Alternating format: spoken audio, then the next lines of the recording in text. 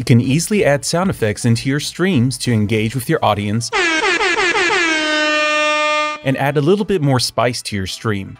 You can get started with no additional hardware with a combination of the free MyInstants.com and Lightstream Studio screenshare layer. Before you get started, make sure you have set up a Lightstream Studio project to add your sound effects to. We highly recommend using Google Chrome for the best audio sharing compatibility. First, navigate to MyInstants.com and discover a large library of pre-made sound effect buttons from the community. Create a custom soundboard by logging in and adding buttons to your favorites, or upload your own.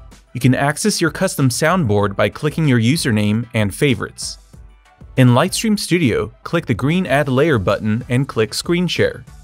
Choose the tab for your MyInstants board and make sure Share Tab Audio is enabled. Then click Share. Delete or hide the visual layer for the screen share so that you're only sharing the audio. Now, whenever you click on a button in your MyInstants soundboard, it will play in your stream for your audience to enjoy.